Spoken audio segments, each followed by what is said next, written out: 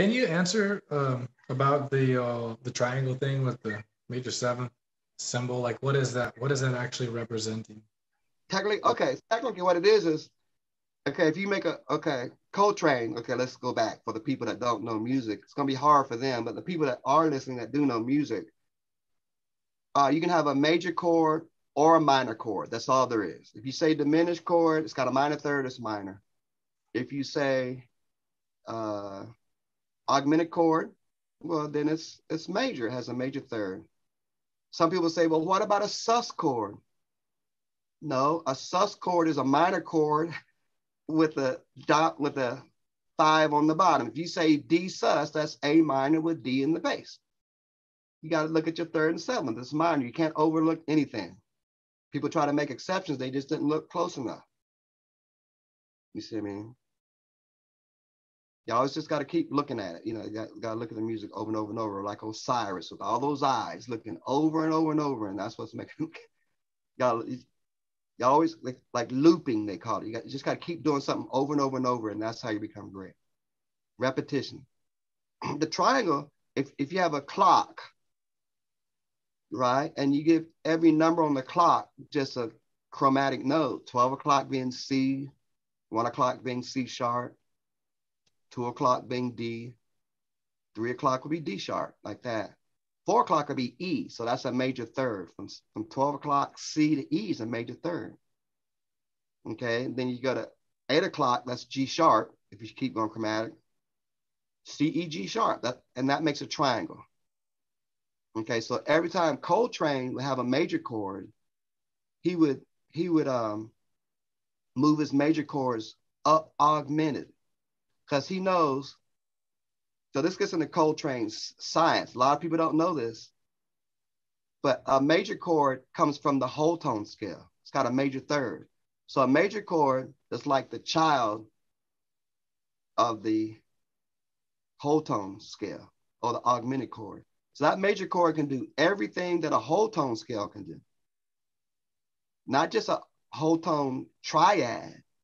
Coltrane just gave you the triad, but he knew it could do everything that a whole tone scale. That's why he wrote tunes showing that. You just gotta have your science to know what he's doing.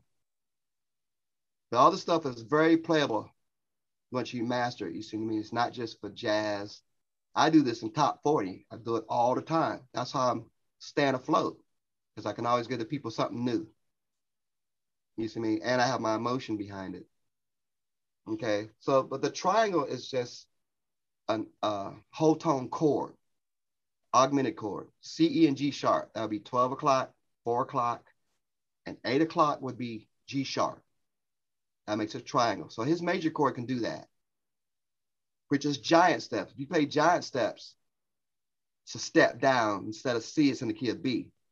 But that song is B, the three major chords of B, E flat, and G. Those are his three major keys. And he's just 5-1ing or 2-5-1 to those three keys.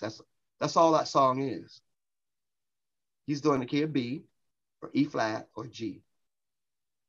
Right? And then he's just doing 2-5-1s to those three keys. Okay. So that's him showing that. You see me? Now, when you go to the minor, okay, so then he also, for C minor, whatever, he would draw one line like that. But what that is, it's really a square. He's just not going to draw a big old bulky square. He just draws one line of the square.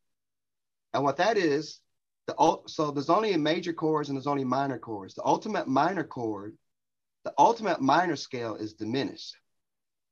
So he knows that, because diminished is whole step, half step, that's minor, whole step, half step, minor, whole step, half step, minor, whole step, half step, minor. So he's getting to that. So he draws, so C minor is actually C diminished. That C minor, you know, which is a watered down diminished chord, can do whatever that diminished does. So that's why his minors can move minor thirds and his major chords can move major thirds. And that's the triangle right there. A triangle, I mean, that's the pyramid rather. A pyramid is a triangle on the sides and a square on the bottom.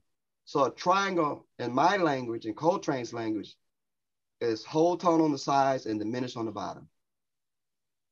And that's why he's thinking that those pyramids are talking about musical principles. And he learned that from other people. He had help, mainly like Monk, the architect of bebop. These guys were into that. Charlie Parker, Miles Davis, and a bunch of other guys were really into that kind of science. Even Louis Armstrong, Buddy Bolden, people way back then, this kind of thinking was here in America already. Because I had a teacher, my teacher, Consuelo Lee, Moorhead. Consuelo Lee, that's Spike Lee's aunt. Bill Lee is Spike Lee's dad. Consuelo Lee was my teacher, and that's Spike Lee's aunt and Bill Lee's sister. So I was in her class, and then after she left the college, after they fired her from the college for popularity reasons, we used to go to her house, and then we bring her to our house, and she was right there. She took lessons from Thelonious Monk. She saw Charlie.